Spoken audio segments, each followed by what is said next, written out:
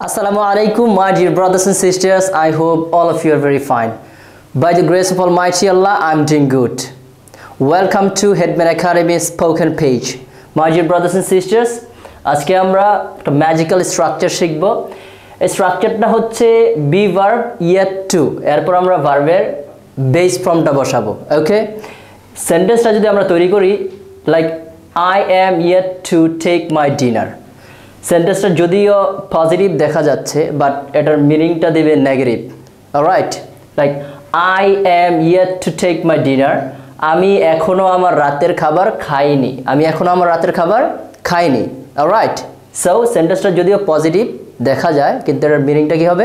Negative হবে। Alright, so আপনি একটা কাজ এখনো করেননি এরকম কথা আমরা বলি। ওকে, সো সেই বাক্যটা আপনি কি করতে পারেন? বি ভার্ব yet to ভার্বের বেস ফর্ম বসিয়ে বলতে পারেন। ওকে, চলুন তাহলে আমরা কিছু সেন্টেন্স মেক করে ফেলি। অলরাইট, তাহলে যদি বলি তুমি এখনো ইংরেজি শিখোনি, সো তাহলে কি হবে? ইউ নিবে আর, so you R yet to learn English.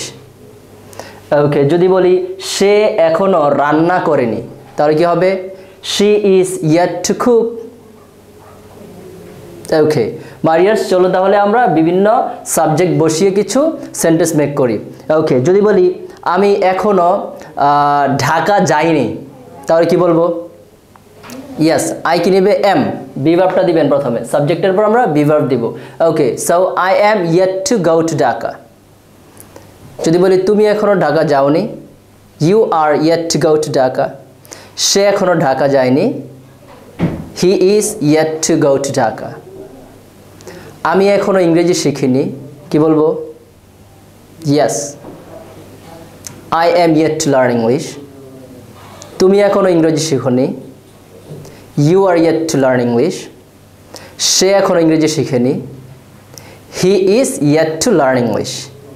Okay my dears, আমরা কিন্তু সাবজেক্টের সাথে অক্সি কন্ট্রাক্টেড ফর্মে বলতে পারি। তখন বলবো আই এম কে আমরা আইম বলে দিতে পারি, তখন সেটা শুনতে ভালো শোনাবে। ইউ আর কে আমরা বলবো you R, and she is, he is আমরা বলবো she's or his।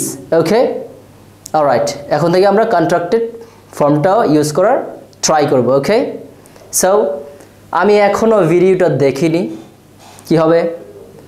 I'm yet to watch the video।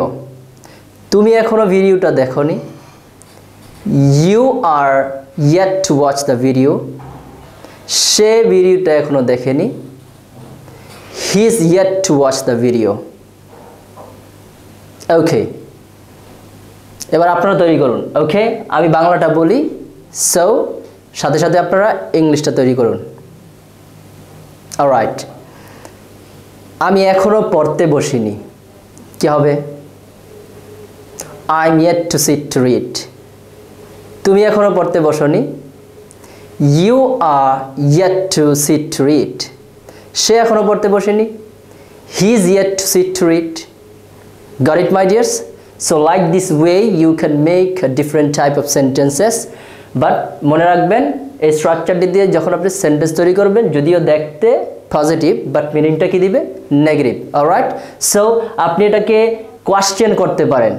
Alright, oxy আগে বসিয়ে, বাট নেগেটিভ কোয়েশ্চেন অথবা নেগেটিভ সেন্টেন্স বানাতে যাবেন না, কারণ বাক্যটা এমনিতেই negative. Got it my dears? So আপনাকে বলতে হবে না যে I am not yet two, alright, because সেন্টেন্সটাই কি? Negative. So I hope that বুঝেছেন আপনারা। সো এভাবে প্র্যাকটিস করতে থাকুন।